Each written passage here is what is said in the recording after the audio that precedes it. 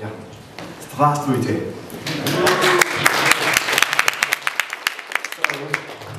I learned Russian 25 years ago, right? Okay? So I can't really remember anything of it, I'm sorry to say. And I know that you speak Ukrainian and not Russian, but I guess it's pretty close, right? Okay, so if you talk about me behind my back, I might actually understand what you're saying, even though I can't speak to you. So be nice, all right? Okay. Right, so it's a pleasure for me to be here. I was in Ukraine, in Crimea, like in the early 90s, and I haven't been back since then, so this is the first time in like 20 years I'm here, so it's really nice to be here again. And today the weather is nice, it's good. So I'm happy to be here, and I hope that you're happy to be here too. But my name is Mark Seaman, as you can tell. If you care about Twitter, I care about Twitter a lot. My handle is Plug. Always interesting to do things on Twitter while talks are going on. The talk today here is about conventions, and I should tell you right away, this is kind of a technical talk, so I hope that you don't mind watching lots of C# code going over the screen. That's what's going to happen. So that's basically the thing. So what I want to talk about is something called convention over configuration. And the concept is actually pretty easy to comprehend. So with like a lot of those things where the concept is easy to understand, the difficulties in applying the concept is actually in the details. So the devil is in the details. That often happens. So what I really want to do is just spend a little bit of time talking about the concept itself, and we can spend about 5 or 10 minutes talking about the concept. We shouldn't really have to spend more than that about that. And then I'll just more or less use the rest of the talk to show you a lot of demos. So the demo is going to be the same application that I'm going to evolve throughout the talk. I'm not going to do live coding, but we're going to look at live code. So I will use a version control system to fast forward into my code. And we can navigate through the code and see it running, but I'm not going to type because I don't have time for that. So basically the demos fall in 2 categories. So most of the things we're going to talk about, we'll talk about what a DI container, dependency injection container, can do to help us enable those conventions. And we'll also see how unit tests can help us. So that's basically the plan for the next 50 minutes. So convention over configuration. What we want to do with that is we want to address the bureaucracy of writing software. So as .NET developers, at least, we're probably pretty good. I think most of you are probably pretty good at addressing all this bureaucracy that you have to maintain to make your application run correctly. So you have to edit configuration files, web config and app config. You probably have to put attributes in some of the classes that you create to make them play into the framework that you use. Maybe you have to implement the interfaces, write a little bit of infrastructure code, and so on. So there's a lot of stuff that we need to do to actually get our application up and running. And common to many of those configuration things is that we tend not to get feedback about whether or not we define that configuration correctly until we actually try to run the application, because the compiler doesn't give us feedback whether or not we wrote the XML configuration in the correct way, for example. So we want to cut down on that bureaucracy because it's a maintainability burden for us. And the business owners that ask us to write software don't really care about this infrastructure code. So it's just a liability to us, more or less. So the more that we can actually cut down on that, the more efficient we can be. So what we want to do is we want to see if we can evolve our code into a set of mechanisms that kind of implement conventions around how we want to configure our application. So instead of having to write a lot of ad hoc configuration, we would have some consistent way of just doing things, and we can write mechanisms that kind of enable those things to happen. Or maybe sometimes we can also write constraints that prevent something from happening. So when I'm talking about conventions here, I'm not talking about coding standards. So this is not a document that lives in a Word document or a wiki page somewhere. The conventions that I'm talking about here is real code that's actually being executed. So it's a set of mechanisms or algorithms, if you want, that enable your applications to actually run with as little maintenance of the bureaucracy as possible. And basically we'll talk about those mechanisms as falling into two different kind of categories. We can write enabling conventions that enable something to happen. So that basically means if the code that we write follows a certain set of conventions, which means it's consistent in the way that it does things, it's just going to work automatically because the convention is known and implemented and enabled by a mechanism. We can also write constraining conventions if we have a rule where we say, we don't want this thing to ever happening. It might be possible to write code in a specific way, but we don't want that to happen. We can write a little rule that kind of constrains ourselves, so if we ever inadvertently do that, we will get a warning about that. So we'll see examples of both. Mostly about the enabling stuff, because that sounds more positive, right? All right, okay, so that's pretty much the concept. So what I'm going to do here is just start talking a little bit about a known case. So if you know about ASP.NET MVC, it has this thing called controllers. So that's just the ASP.NET MVC framework that Microsoft provides. So that's kind of, we start with a known case just to see where we're going. So let's just see what that looks like. I'm not going to spend too much time with that because you can see other resources on the internet that actually talk about how that works. But it gives me an opportunity to introduce the sample application that we're actually looking at here. So first, let's establish a little bit of context. It's a very, very simple application. You can imagine this is a booking application for booking tables at a restaurant or buying tickets for a concert, something like that. So what I have right now is just, this is just a UI. There's actually no backend wired up to this at the moment, but just to give you a sense of what's actually going on here. I can click on a date. I can type in my name, email address, and right now I can't really select any quantity because it's not wired up to any backend, but I can still press the save button and we get a little receipt here and we can go back to the home page. That's basically it. Obviously it's supposed to kick off a lot of stuff in the backend that actually sends messages around, but that's going to be wired up later on, not right now. Okay, so this is an ASP.NET MVC application, and by default, the ASP.NET MVC framework has a convention that says those controllers, each controller is a class that handles HTTP requests and makes sure that this request is handled and some result is sent back, HTML or JSON or whatever you want to send back. And there's a very simple convention around a controller. Basically, it needs to implement an interface called iController. The easiest way to do that is just to derive from a class called controller. And if you do that, and just put it here in the controllers folder, it actually doesn't even need to be in the folder, but that's just what we normally do.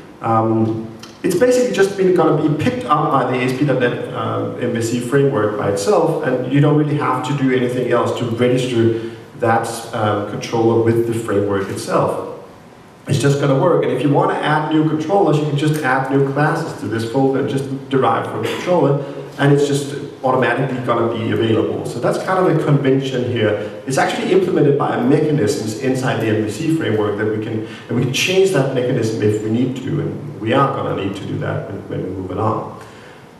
So that's part of the convention. The other part of the convention is that the booking controller, or all the controllers at the moment here, must have a default constructor, because otherwise the MVC framework is not going to understand how it's going to create instances of it. But that's basically it. So that's an example, it's a known example of how a convention actually works. You just create your controller classes, and they're just automatically going to be picked up by the MVC framework and available for the application. You don't have to configure anything else. You don't have to write XML files or anything to tell the MVC framework that these things are there. All right, okay? So let's go on. So what I want to do now is I want to fast forward this application to something that I call the total complexity. So it's kind of like this is going to be the low point of the talk in terms of how the quality of the code looks like. But this just addresses what the type of problem that we want to address. So I'm just going to shut down the application here for a moment, and then I'll use Git to fast forward. So I'll check out something called total complexity and reload the application. There we go. So what I have now, this application is basically the same one evolved as before, but it just has a lot of more code inside it. Basically, this is because now I've wired up all the back-end stuff. So actually, I don't have one, but I actually have two applications going on here right now. I have a background worker process that looks for messages on a persistent queue and picks them up and actually treats them when the application runs. So I'll just start this one up, and I'll go back and I'll just show you how that would look. Start the other one. And basically the UI is still the same, but we should see a little bit of a difference now. If I go in here and try to make a reservation, I will now have a drop down with up to the total capacity of this specific date. And if I click save and then go back, I should hopefully see that the date is disabled right now. So we have messages going back and forth in the back end, actually taking care of recording that all of these things happened. So probably not the most exciting demo you ever saw, but the exciting thing is actually about the code itself. So I'm just going to shut this down again. So to make all this work, I need to have a lot of services composed into the application. So, and I actually moved the controllers to a different library as well. So maybe I should stop debugging here. All right. There we go. I'll move this a little bit here. So what we can see now is the booking controller actually lost the default constructor. Now I have a constructor that takes a lot of dependencies as input, so that I have something called iReader of something, and I have something called iChannel of request reservation commands, things like that. So part of the convention I had to break because I had some other requirements in terms of the invariance of the controller classes that I want to implement. And when that happens, when I break the convention that the MVC framework knows about, I need to tell it explicitly how it's going to be able to compose an instance like this booking controller. So to enable to do that, I needed to write something called a poor man's composition route. And this is very, very complex. So this is kind of the type of problem that we want to address. So when I talk about having a lot of ad hoc configuration in your software, this is what I'm talking about. So this is not the solution, right? This is the problem, okay? So basically I'm saying, well, if the requested controller type is of this type, I'll do this, and so on. And specifically when I talk about the booking controller, it gets very complicated because creating the booking controller is happening down here, but it needs some dependencies injected into it. And those dependencies need dependencies themselves and so on, so it gets really, really complicated. And if you think this looks complicated, then let's have a look at this background worker thing. It's even worse.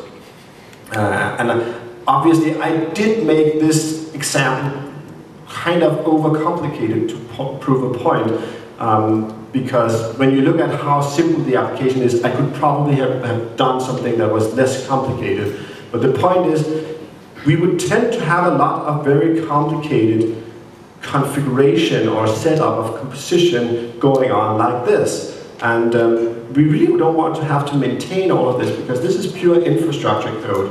And we don't really want to have to deal with things like that. We want this thing to get out of our way and just work. So that's the goal that we want to achieve. And right now we're not even close to doing something like that. All right, so that's the problem. Let's see, what can we do?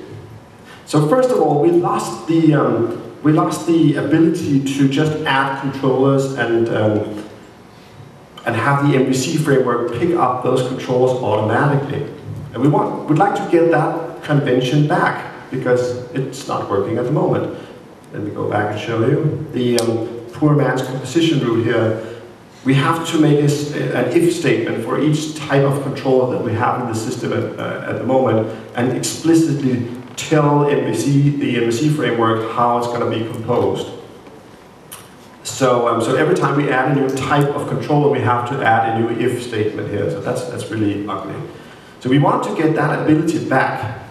So we want to have some kind of framework that can help us compose complex object graphs. And those frameworks already exist. They're called dependency injection containers, or inversion of control containers. They compose object graphs. They're very, very good at doing that. So we can define a convention that uses a DI container, in this case Castle-Windsor, just for example, that gets us that convention back. So let me fast forward in the code a little bit again and show you how that's going to look like. So I'll do a git checkout of, let's see, controllers, convention, there we go. And I left the poor man's composition root in place, but actually we're not going to look at this one anymore. It's just, it's not going to be used anymore. What we're really going to use is another composition root that just wraps around Castle-Windsor. So basically we just have this Windsor container here, and whenever we want to create an instance of a controller, we just ask the container to resolve that instance. So that's pretty easy. The hard part is actually defining how the dependency injection container is being configured. And luckily, most containers have a kind of an API to define conventions. So Castle-Windsor, for example, has this Fluent API that says, well, from the assembly that contains the home controller, just any assembly that we give it here, pick anything that's based on the iController interface and register that with the container. So it's just going to scan that assembly through and say everything that it finds that implements the iController interface, it's going to pick that up and register that with the container so that the container can understand how it's going to compose those things. So that's basically the same thing that we had before. Now we can just add controller classes to a specific assembly, and the container is just automatically going to pick those up and be able to compose them. So that kind of gives us that convention back. It comes at a cost though, because right now the cost is that we tell the dependency injection container how it should find all the controllers. But the controllers have dependencies, and those dependencies we haven't really, by convention, told the container how it should find all of those. So right now we have manual setup that defines how all of those work. So that's almost even worse than it was before, because now we have all this stuff going on here, which is dependency injection container configuration code. Lots of ad hoc code going on right there. So we're not quite there yet. We need to do more stuff to get rid of all of this, because this is just a different kind of maintenance that we need to do. But basically, this is very typical dependency injection container configuration, where we say something like, well, there is an interface called iReader of something, and it's implemented by this class called FileMonthViewStore. And by the way, this FileMonthViewStore constructor has special constructor arguments that should be assigned as defined by these method calls here. I'm going to talk a little bit more about that later on. So lots of ad hoc code still going on. While we got the convention about the controllers back, we really pay a high cost of doing that. So, so we'll have to look at how we can make this simpler by applying more conventions. Before we do that though, let's talk about something else. Let's talk about dependency constraints, or constraining conventions. So if you're an architect and you, or a lead developer, and you think, well, we just added this very, very powerful thing called Castle-Windsor to our project, but do we actually trust that all our junior developers understand how this is supposed to be used? We only want to use the container from our infrastructure code, so it's nothing that our application code should really understand. So we want to have a rule, we want to define a rule that says if you're writing application code, you shouldn't reference Castle Windsor at all. So you could communicate that as a rule or put that on a wiki or something else, but then you would have to rely on everyone being able to remember that rule. Or you could write an automated test that implements this thing. So this is kind of a different sort of convention. It's a convention that says application code cannot reference Castle Windsor, and we can implement that as an automated test so that if anyone inadvertently breaks that rule, we'll get a warning about that. So let's see that. So I'll check the next sample out here. So I have a lot of unit tests in place already, and one of them is called dependency constraints. It's basically just a very, very simple test. It's a blacklist. So we are saying, we have a list of assembly names defined here in inline data. This is a parameterized test. So I'm just saying, here's a blacklist of things that cannot be referenced in this particular project. So Castle Core and Castle Windsor, two assembly names, can't be referenced. So basically what I'm doing here, I'm just saying, I'm just picking some representative type that sits, in this case, in my domain model, and that will just be iChannel in this case. And I'm just picking that as assembly, and I'm just saying, give me all the reference assemblies from this assembly.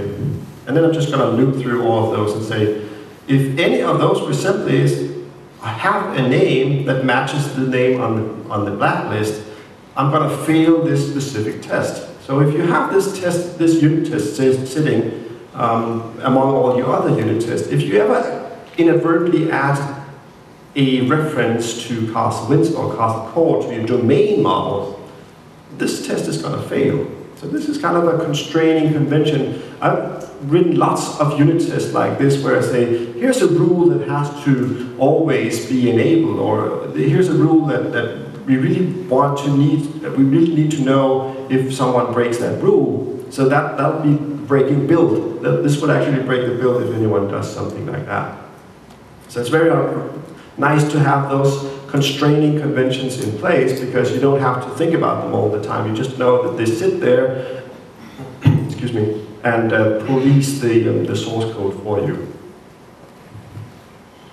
So let me move on. So, given that we adopted a TI container to enable some of our conventions, let's see what else we can do. So let's talk about the next problem and see whether we can kind of reduce all this very, very complicated container configuration code that we have at the moment. So basically, if we had lots of registrations that look just like this one, where we say, this is just a map, we say for iQuickening, it's implemented by a class called something, whatever. If we just have code like this is just a map from an interface to a concrete class. If we have only those kind of things, it would be pretty simple because we could just scan assemblies and just say, well, register everything according to the interfaces they implement. Unfortunately, we can't do that now because we have other things that actually are more complicated in the way that it needs to be defined. So for example, let's look at this file month view store here. The problem with that is that it takes a directory info and a string as input. And specifically when we think about strings, a string is kind of like it's a very ambiguous type when it comes to dependencies, because in this case it's an extension, so it's meant to be a file extension. But really just the type of string itself doesn't really tell us anything. It might as well have been a connection string or something completely different. Dependency injection can't really tell just from the type alone that this is supposed to be a file extension name. So we need explicitly to tell the container what it should do about this extension constructor argument. So we do that by calling into an API called depends_on and saying, well, the dependency on the argument extension should be set to the value txt. We need to do the same thing with the directory again, also because it's ambiguous. So because it's difficult for the DI container to actually figure out how to deal with those ambiguous types, we need to explicitly tell them how it works. And this is not something that's unique to Castle Windsor. All the dependency injection containers have problems with primitive types. So we need to define some kind of rule that enables us to get rid of this. So if we look at how it's actually being used, you will see that everywhere where we have an extension, it's being assigned the value of txt. And this also happens over in the background worker process where we have even more of those. So I think I have 7 or 10 registrations that all look the same. And it's kind of interesting to see that because we almost can hear the outline of a description, a formal description of the rule that applies here, saying whenever you have a string constructor argument with the name of extension, the value should be txt. All right, okay. So that's a rule we can describe with words, and we are all developers. We could probably write the code that does that. So instead of writing all those ad hoc configurations, let's write something that just implements that rule once and for all, so we don't have to think about it anymore. That would make our lives a lot easier. So that's the next thing I want to do. So that's basically this thing about extension by convention. We want to create a convention around this extension thing here. So moving forward, extension by convention. Load everything back in. And if you're wondering about why I'm shutting down the solution every time, if you ever try to change the code files behind the back of Visual Studio, you get tons of pop-ups saying, are you sure you want to reload the files? And that's why I'm doing this every time. It's just going to be easier that way. So what I did now was I actually added a convention called an extension convention and just added that to the container itself. And it's pretty simple to do. You have to understand the extensibility points of the dependency injection container you chose to use. So in this case, I'm using something called a sub-dependency resolver. If you were to use some other dependency injection container, you'd have to find the specific extensibility point for that container, or find a dependency injection container that actually has extensibility points. Not all of them have. Well, anyway. So a sub-dependency resolver in Castle is basically just a thing that says, well, if there's a sub-dependency that requires special attention to be resolved, that's the job for a sub-dependency resolver. Sounds kind of reasonable, doesn't it? Okay. So it follows a pattern known in .NET development as the tester-doer pattern, which says there's first a method that is being called that returns a Boolean, where we ask, can you resolve this specific thing? And actually the information about what needs to be resolved sits over here, saying there's a model about what we ask about, and a model about the dependency we ask about, and can this specific sub-dependency resolver actually resolve that? If the answer is false, nothing more is going to happen. Castle Windsor is just going to move on and try to do it in different ways. But if the answer is true, this resolve method here will be called. So we're almost done once we understand that. We said the rule was that if we have a dependency of type string that has the name, that has the name extension, well, then we want to deal with it. So this is the convention that deals with this specific thing. And if the answer is true, well, we're just going to return txt, and otherwise we're not going to do anything. That's it. So that's pretty easy. So we just add the convention here to the container, and we'll look at all the manual stuff that is left, and we'll notice that all those things that we had about defining the extension property here for example, for the file month view store is now gone. So that takes us halfway towards where we want to be. Now, still looking at the file month view store here, we see that, well, we took care of the extension, but we still have to explicitly talk about this directory info dependency here. So it's still being assigned, saying, well, the component, the dependency directory in this case, should be assigned a component called view store directory. So that's kind of a different thing. It's not that similar, or it's not that different from the other scenario, but a little bit different. But basically what's happening here, directory info, in case you don't know, is a concrete sealed class. So we can't really vary on the type axis here if we want to be unambiguous. The problem is we have some ambiguity in the configuration because I have 3 different directories in place. I have registered a thing for directory info that's called the Q directory, one is called the single source of truth directory, and one is called the view store directory. So these are basically, I use files at my persistent store here in this demo application. So directories are just the databases in the system if you want. And there are 3 different persistent stores in this system. There's a store for queues, there's a store for the actual single source of truth, and then we have persistent caches as well. And they're all implemented by putting files on the file system. So, so we have different directory info components that have different names and they play different roles, but we can't really distinguish on type because the type is directory info in all 3 cases. But they have different names when we register them in the component. The problem is right now that we can't really distinguish by the name as we did before because they are all just called directory. What would happen if, for example, I say, instead of just assigning directory to view store directory in this case, let me copy this and change the name of this thing here and say, let's actually call the dependency view store directory. I could go back and just, the first thing I could do was doing this and say, well, let's map the view store directory to the view store directory component so they kind of match.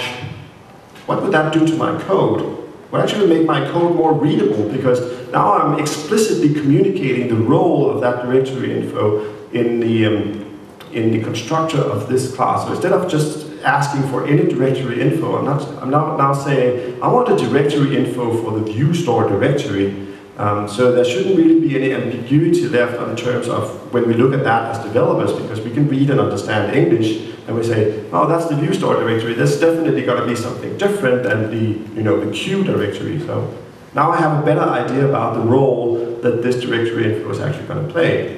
So we actually made the code better by trying to introduce some sort of convention into this system.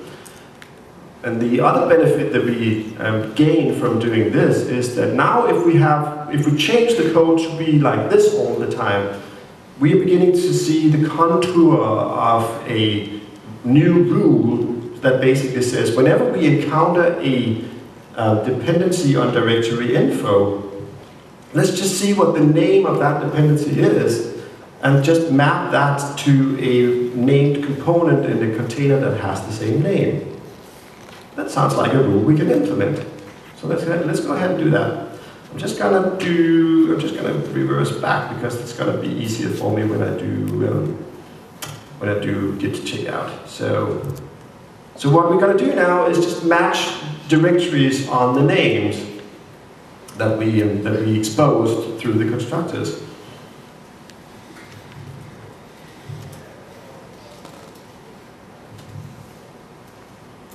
All right, load the application back in.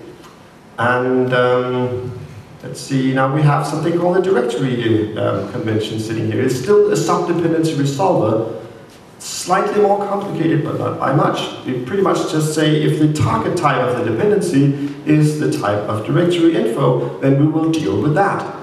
Otherwise we won't. And we inject an ikernel into that. That's just a different way of saying a winter container.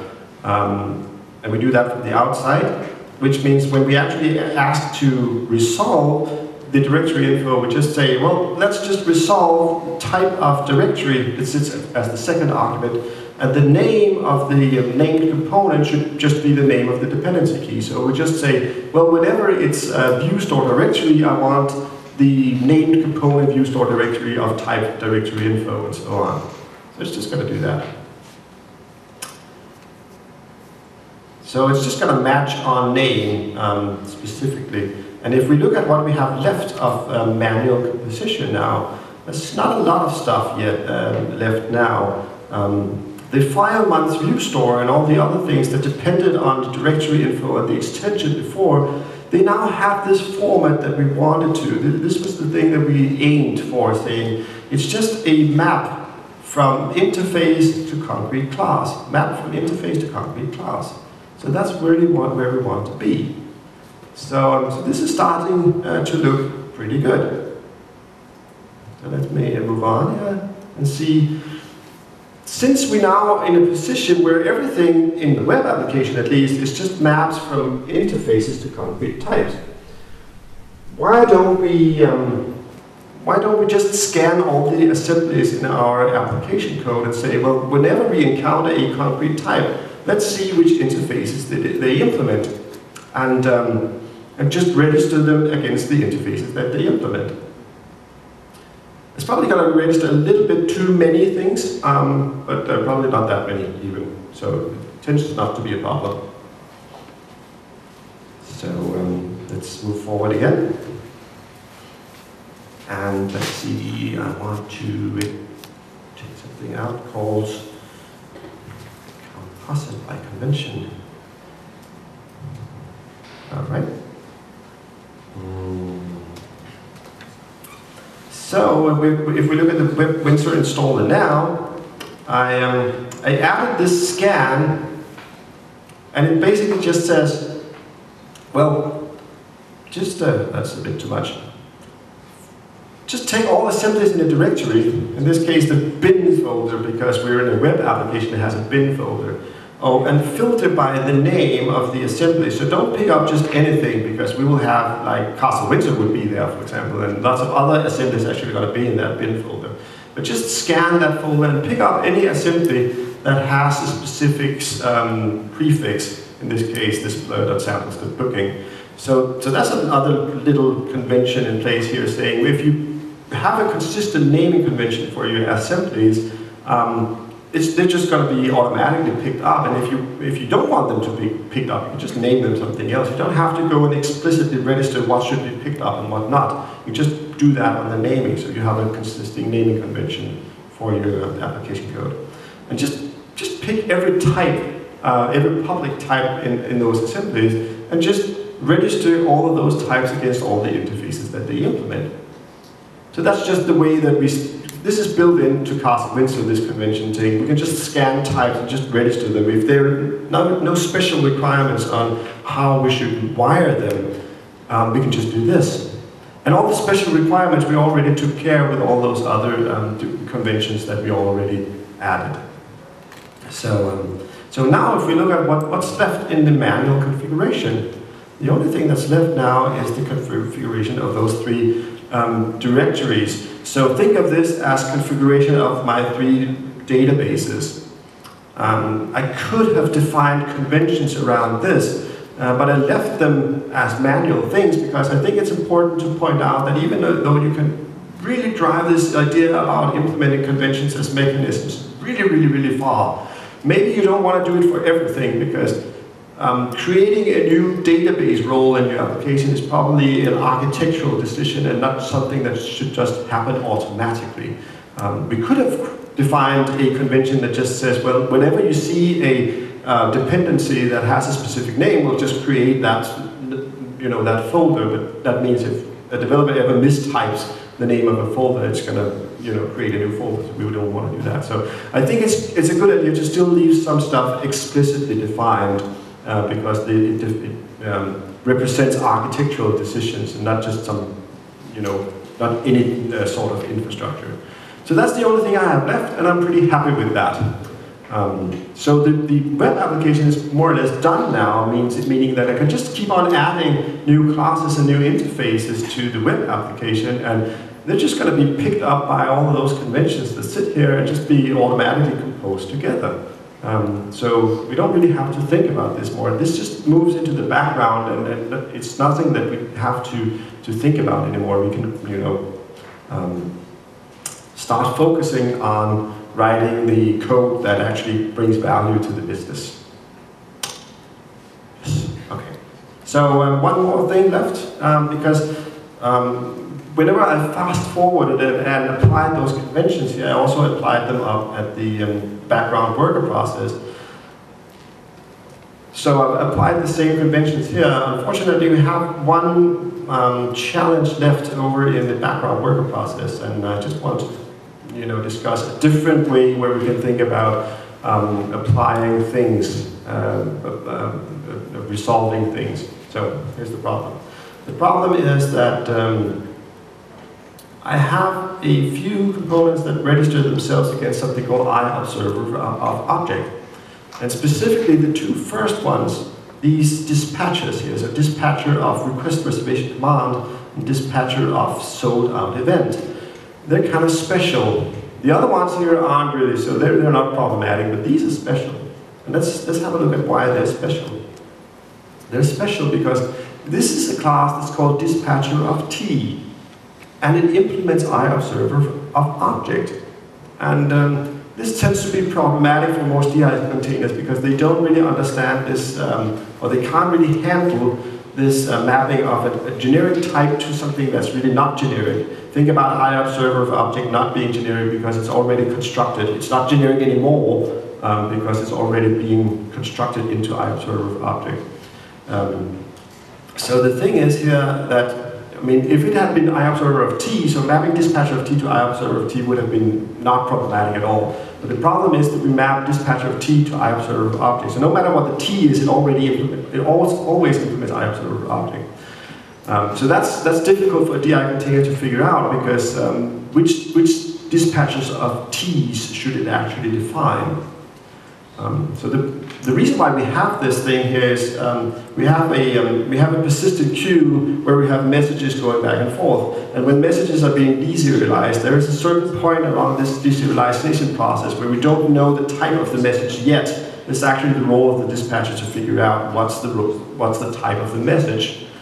And the way that this happens is it wraps around something called an iConsumer of T, and it basically just says, well, if the value that arrives here is of type T, I'm going to invoke this, I'm going to do a cost, and I'm going to invoke this consumer of T, which is strongly type. Not going into too much detail here, but the problem is if we don't register any dispatches for the messages that move around in our system, those messages will actually be lost. So we have to figure out a way to understand which messages are actually moving around in the system. And it turns out that we have this iConsumer of T interface that can, indirectly, it can tell us. So if we look at who implements this iConsumer of T, there are two processes. This is only a demo code, so we don't have many, but typically we will have many more. So this month view updater here implements iConsumer of sold out event. Sold out event is a message. And we also have a different implementation of iConsumer of T called capacity gate. It implements iConsumer of request reservation command.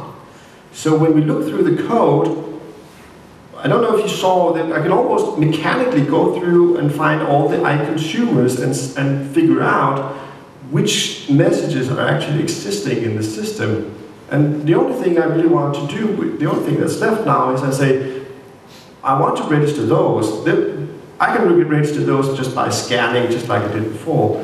But whenever I see one of those, I also need to register a dispatcher of the same message type. So it's kind of like, it has to be a side effect.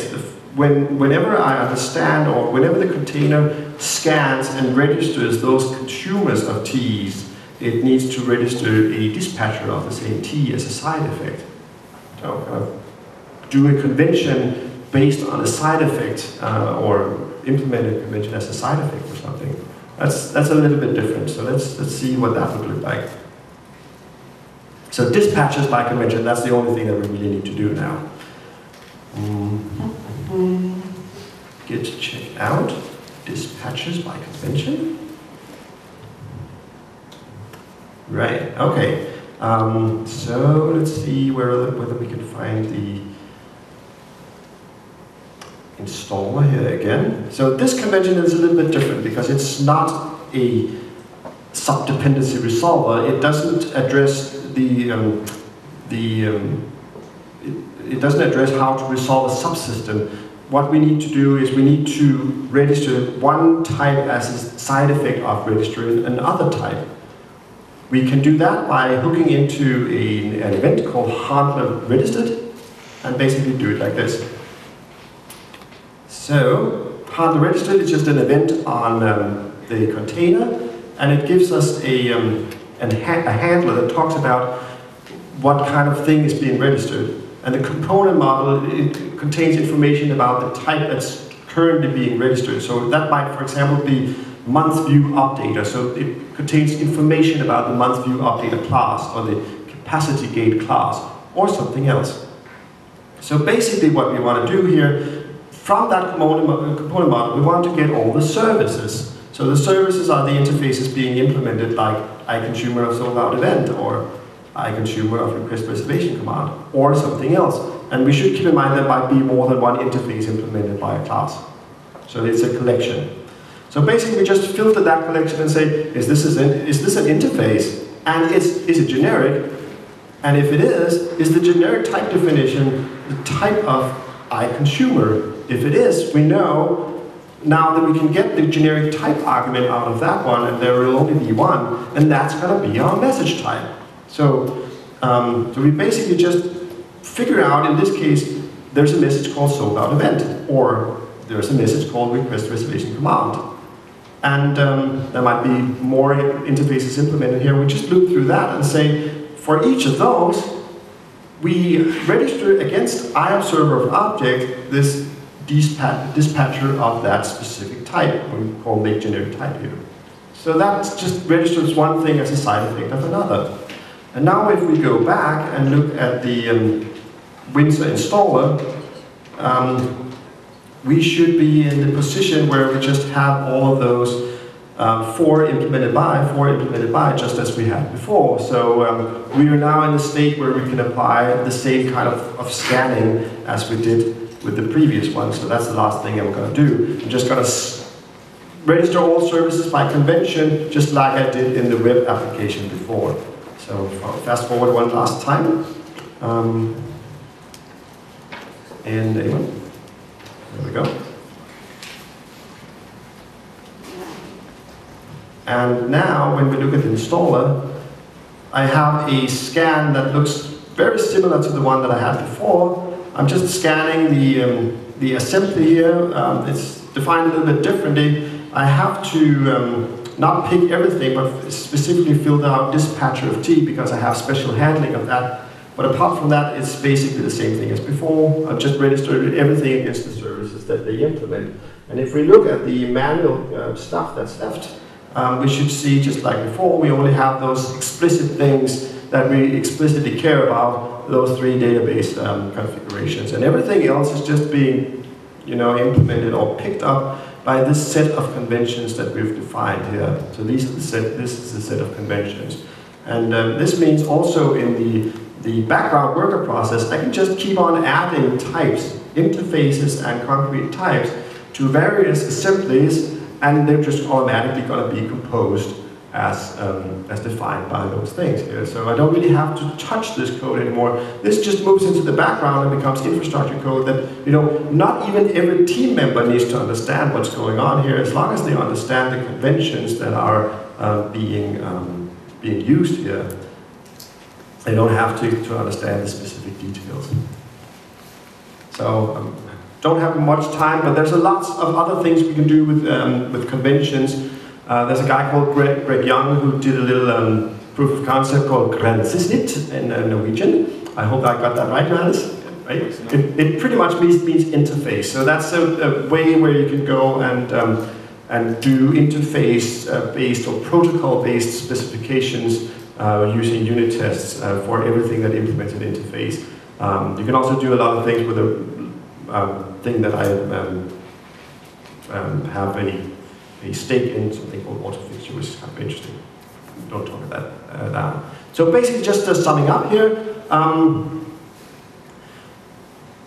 you want to have consistent code And if you don't have any kind of mechanism in place, you need to enforce this consistency by manually doing reviews. And I'm not against doing reviews at all, but if you can help your developers follow specific conventions just by enabling things, you'd probably be in a position where you can have much more consistent code. So keep in mind here, I'm not talking about coding standards or anything that's just being communicated verbally or through text. This is actually mechanisms that we implement using real code. And basically I'm saying, think about this, try to flip a mental switch and say, if you can describe a convention as a rule, you can probably implement it as code. You're developers, right? So you know how to code. So don't just describe it to your fellow developers. Put it down there in the code and make it available so that it just works. That would be very nice. So that's it. My name is Mark Seaman. If you want to contact me or ask me questions, I'll be around for the next couple of hours. Otherwise, I have a blog and a Twitter handle where you can contact me. I also have this book that you heard about before, where we read more about dependency injection if you're interested in understanding how containers work and the role that they play in applications. So I don't think we have much time for questions though, but we have a few. Okay. So any questions? I'll let this gentleman here actually control my time then. Hello? Yeah. I have a question. Don't you afraid that implementation those rules into code would just increase model attacks and make more problems? So I'm afraid whether it could increase. I'm sorry, I didn't get quite that. More dirty hacks in order to avoid those conventions. So more hacks to avoid those conventions. Yes. All right. So if you're a developer in a project like this, you basically have two options. Either you follow the convention, in which case your code is just going to automatically work, or you don't follow those conventions, in which case you have to do a lot more work to actually, get your specific and very special code to be picked up and composed into your application, which means again that you need to understand how the infrastructure works. So I'm not saying that, I can never protect myself against, people who want to do hacks, but I would say there is an incentive to follow the conventions because it's just less work that you have to do. But I wouldn't really be worried in terms of the architecture. If I were worried about hacks, it was because I would be worried about specific team members rather. Okay, is that a reasonable answer? Okay, thanks. Thank you.